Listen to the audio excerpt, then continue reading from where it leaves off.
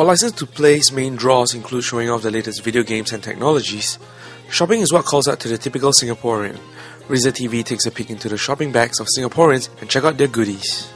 What do you buy today at a show? Basically, it is Olympus camera, digital camera, waterproof. Could we have a look? Could you show it to the camera? Sure, why not?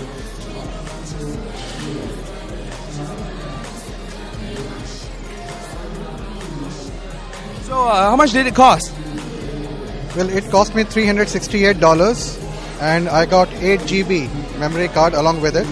What have you bought today at the fair? It's actually a digital camcorder. Do you mind showing it to us? Showing the camera? Just having a look. Oh, it's kind of heavy. It's the one from Sony. Yeah, I think it's a good deal. Yeah, they give us $300 off for like a cash. Oh, so how much do you pay for it actually? 1,001. So, what do you buy today at the show? TV, Plasma TV. So, which one do you buy? The Panasonic 42-inch. So, how much do you pay for it? $799. So, do you think it's you think it's a good deal?